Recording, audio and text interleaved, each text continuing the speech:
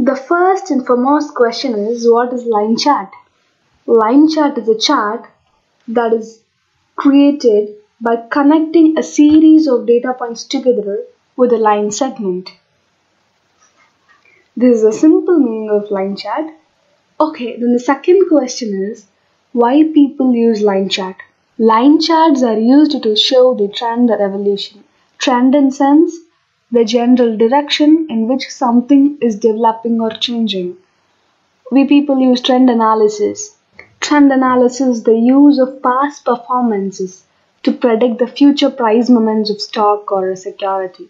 And evolution in sense, we human beings evolved from Homo habilis to Homo erectus, and from Homo erectus to Neanderthal man, and from Neanderthal man to Homo sapiens finally, right?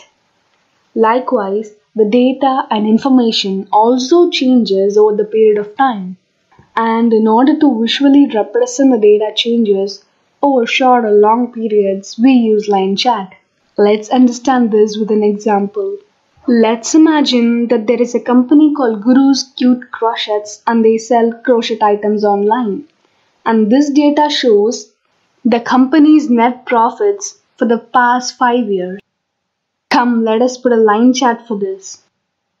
Let's devote some time to look into the chart deeper. Why the years are taken along x-axis? That is because in line chart we always take categories in x-axis and the values for the category in y-axis. That's why we have taken the year, that is the category, in the x-axis and their respective value, that is net profits, in the y-axis. You people may think, why can't we use bar chart here? What's the reason? What's the difference? Yes, we can use, but the general rule is bar charts are used when the changes in the data points are larger, and when smaller changes exist, line graphs are better than the bar graphs. And finally, the elements of line charts. There are 3 basic elements that are horizontal axis or x-axis, the vertical axis or y-axis, and the title.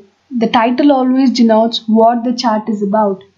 The horizontal axis always hold categories like dates, months, years, or the stages of projects as well. And in y-axis we take values of that.